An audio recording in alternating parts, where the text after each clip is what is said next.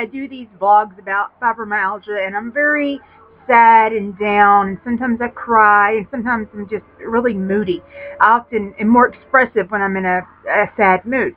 But I thought today, while I was sitting here, I'm in a good mood and not feeling too bad, which is not really good by comparison to other people's bad days, really.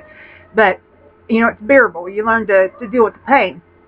I thought what I would do was make a vlog about some things that are unconventional.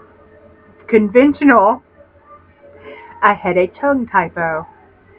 Anyway, unconventional ways of coping with pain that aren't necessarily what you would think. Okay. The first one is something that I just discovered on my own, and I have no medical experience. I have no medical education. So if you have concern about it, check with your doctor before you do it.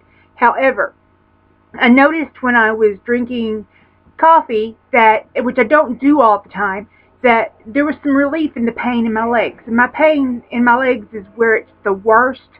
My legs always hurt, and there are days where I feel like the things are going to freaking fall off, okay? It's like, is my leg going to fall off today?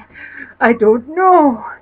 Anyway, but I've discovered that coffee does that, and I've had gastro bypass, and my goal is to try to be healthier and to lose more weight.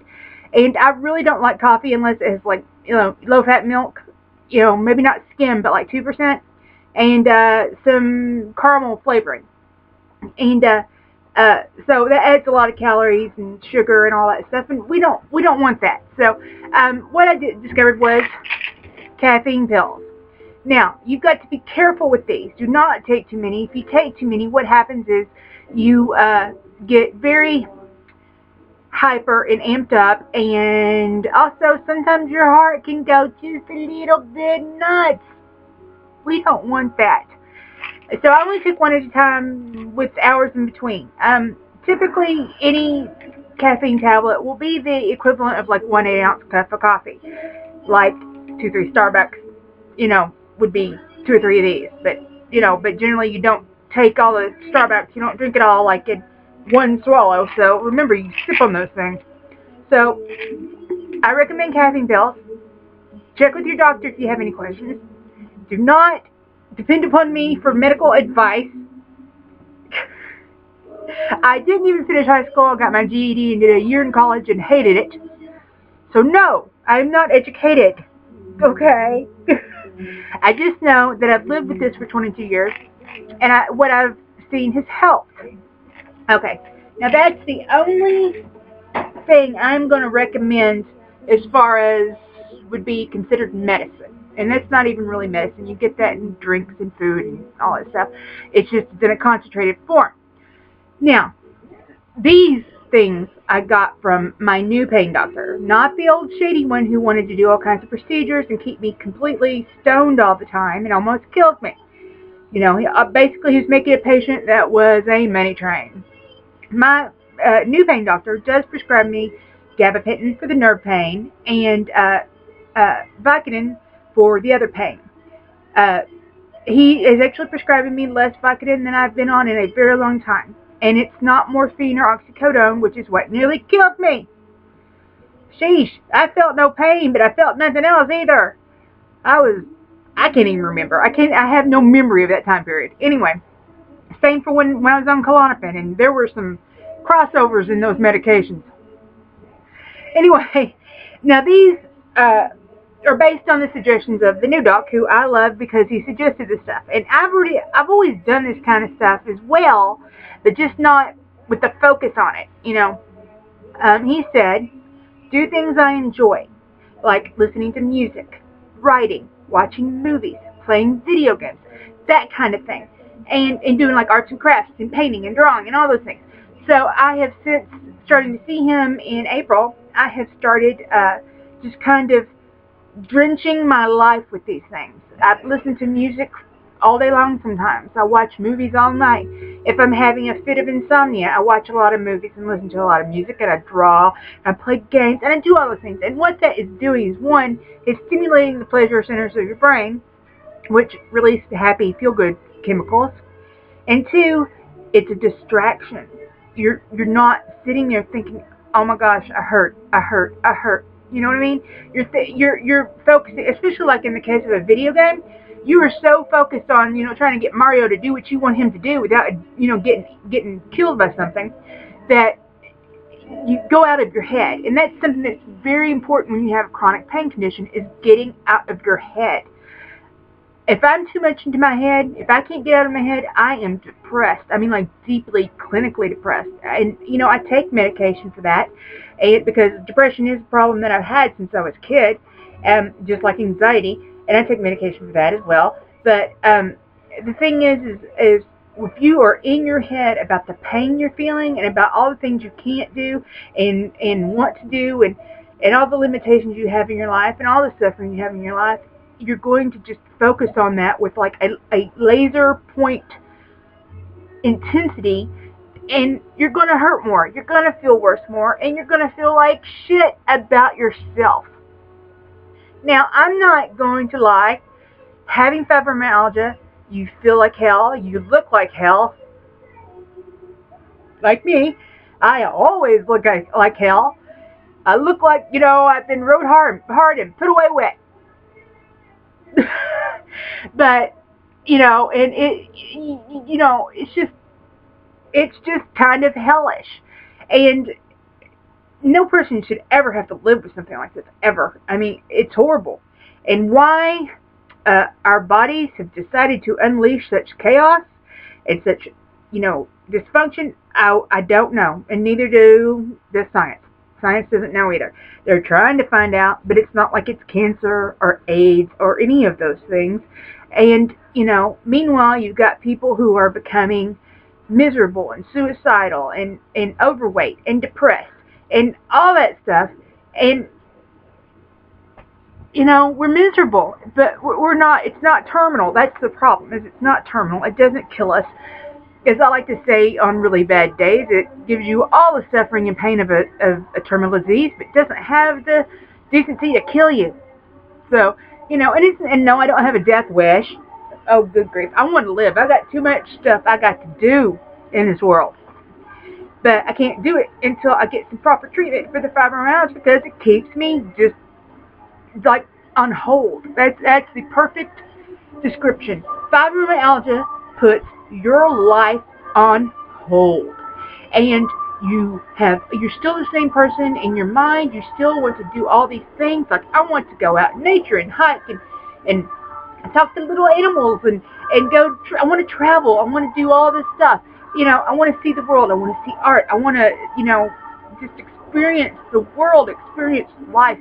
But what am I doing? I'm sitting on my ass, miserable, in my recliner, in the room that is my geek girl cave, with all the things in it that, like, it's a teenager's room when I'm 44. It's a spare bedroom.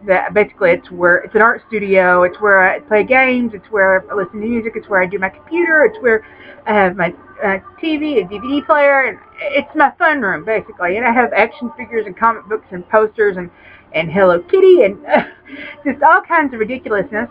But it's where I live, because, again, I'm stimulating the pleasure centers of my brain to help release good feeling chemicals, so it's not quite as bad. So, that's my recommendation. If there are things you love to do, if you love to do arts and crafts, if you love to paint, if you love music, if you love, even if you can take small walks, if you love nature, make sure you have some with you, in case gravity catches a hold of you and knocks you to the ground like it does to me sometimes. Yeah, it's like walk, walk, walk, poof. Why is my face on the floor? Oh, the floor is so dirty. It's, it's happened to me a few times. Anyway, but, and also, something else, I've got another recommendation. Something I have noticed, it helps me a lot when I can do it. It's kind of expensive and hard to do, and not readily available for someone who has no car, so it's kind of hard to get to, like, Whole Foods. But when I'm eating all organic, even if I'm eating sugar, for example, if it's, like raw sugar cane as opposed to processed, but when I'm eating organic, I feel better. I really do feel better. And uh, my pain isn't quite as bad. My nerve pain is better. Excuse me. Allergies. Welcome to Arkansas. Allergies all year long. Um, but eating organic, I just feel better. I really do. And you know, my fibromyalgia symptoms are just—it's not a huge leap.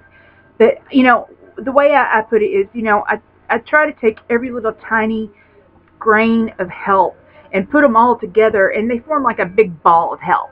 And it's never, I'm never, you know, 100% okay, but every little tiny bit helps. So, you know, doing aqua aerobics for people with fibromyalgia, it's a low intensity class, helps. Eating organic helps. Taking the medication I'm giving helps. Music helps. You know, movies, games, all that stuff. All those things together make a big ball that cuts it down some, and that's the goal. You want to cut it down. There's no cure. There's no way to completely control it or completely eliminate the symptoms. All they can do is treat them and try to relieve them. And, you know, and right now my biggest problem is insomnia. Oh, and the thing is, when I'm having a spell of insomnia, I become so manic, and I talk online so much about nothing. And I tweet to people about nothing. And I tweet just in general about nothing. Just ramble, ramble, ramble, and a lot of like introspection. You know, I start analyzing myself publicly. So that's okay. I'm not ashamed of any aspect of myself. I'm not ashamed of the fact that I talk a lot. I'm not ashamed of the fact that I share too much or that I'm the queen of TMI. I own that. I'm weird. I am the queen of TMI. I am also the typo queen. And you got to understand. I just tap, and then send. And then I'm like, oh crap. I had a typo in there. Oh crap, I had 15 typos in there. You know, and if it's in a situation like on Facebook where I can edit it, hey, bonus. But often it's like on Twitter or things like that, and it's like, oh, I look like a complete moron. I swear I'm not a moron. I just type with like these fingers, self-taught. You know, I never had typing officially, and I mean I can type fast, but that's part of the problem. It's like I talk too fast for like speech to text on my phone, and it comes out gibberish. And I won't even proofread it, and I'll send it, and people are like, what are you talking about? And I'm like, the thing. I'm talking about the thing, or, you know, whatever the thing is. And they're like, okay, but you said, you know, like, rubber baby buggy bumpers are from hell and monsters fly out of your nostrils. You know? And then sometimes on speech to text, it comes out really dirty unintentionally. Anyway, when you're tweeting to your when you're not tweeting, but texting to your 70-year-old aunt, and you have a habit of not proofreading, and you look down and it's just like filthy, you're like, oh, no, I got to really check that more often. Anyway, okay, those are my advice. This is my advice. Whatever. Brain, mouth, no connect. No. Anyway, those things, I suggest if you don't do those things and you have fibromyalgia or other chronic pain conditions, try them and see if they relieve your pain like they help with mine. If not, well, find something that will stimulate the pleasure centers of your brain, whatever that may be, and just go for it. Just go after it like it's the last train in the night out of a burning town. Okay, bye.